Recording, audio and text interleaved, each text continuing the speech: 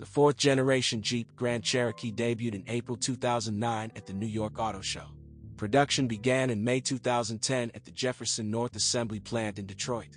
Built on the second-generation Mercedes-Benz M-Class platform. Driving performance and handling SUV only one. 4 transmissions at the same time. The car has not lost any of its cross-country ability, and 4 different types of transmissions are offered on the Grand. Initially, an SUV can be exclusively rear-wheel drive. The Quadra-Track all-wheel drive transmission includes a single-speed transfer case that distributes torque between the front and rear wheels in a 48:52 ratio.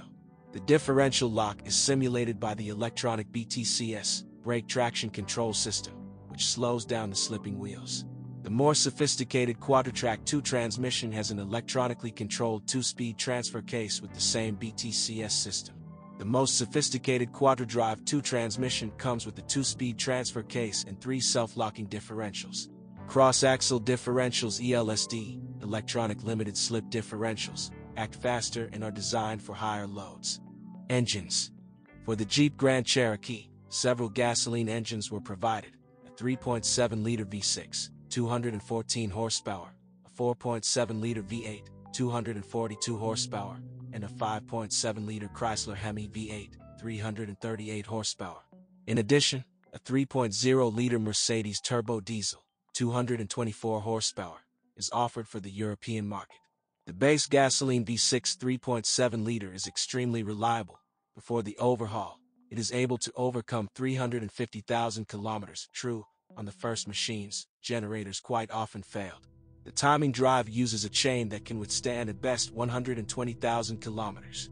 The driving style directly affects the duration of its work. Sharp starts from traffic lights and braking to the floor drastically reduce the life of the chain, the replacement of which, together with tensioners and dampers, will cost a pretty penny. The crankcase ventilation system periodically clogs due to a stuck check valve. These shortcomings are also characteristic of other gasoline units, among which the most powerful, 6.1-liter V8, installed on the charged version of the SRT8, is presented in a winning light. On the 4.7-liter G8, the electronic engine control unit is often buggy, periodically requiring a flashing. Its failures lead to rapid wear of the ignition coils. The exhaust manifold studs are broken. The work of replacing them is expensive and painstaking. The Hemi series engine is equipped with the MDS, multi-displacement system, which disables half of the cylinders under moderate load. In order for this system to work properly, it is necessary to fill the engine with oil with an index of 5W20, then the valve clearance hydraulic compensators, which are also MDS control valves, will not fail. The Mercedes OM642 turbo diesel has also proven itself well. However, due to the growing soot on the intake manifold flaps, the electric motor that leads it dies over time. But often the matter does not end there. The plastic axles of these dampers break. Then you have to change the entire manifold assembly. But the rest of the diesel is quite reliable. Even consumables such as glow plugs can withstand 100 to 130,000 kilometers. But if they break, they must be changed immediately. Otherwise, the control unit will quickly fail. Transmission. Only 5-speed automatics were installed on the Jeep Grand Cherokee, and they were different. The Chrysler 5-45 RFE box works in tandem with the petrol V8, and the Mercedes 722.6 series with the rest. Their resource is the same, about 250,000 kilometers, but the shortcomings are different. On the American one, the control unit is often buggy. However, it lends itself well to flashing. In German, oil traditionally leaks through the control unit connector. The block of hydraulic valves fails.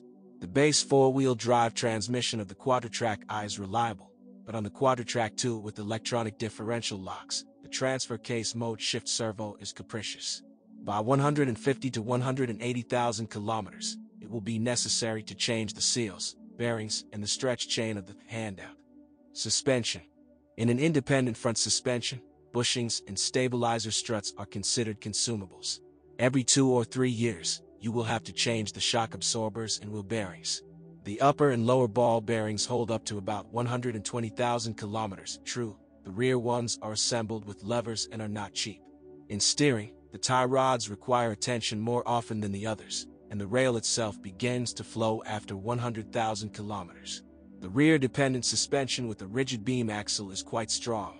It will require attention only closer to 120,000 kilometers.